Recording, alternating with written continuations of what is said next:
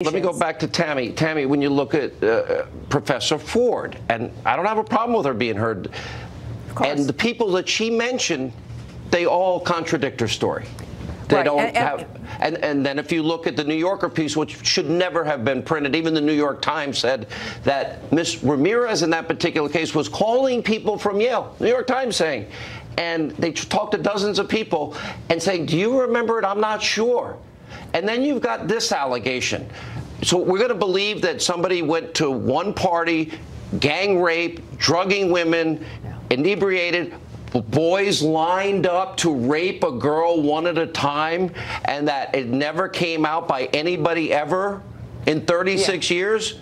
We're supposed to believe that tonight.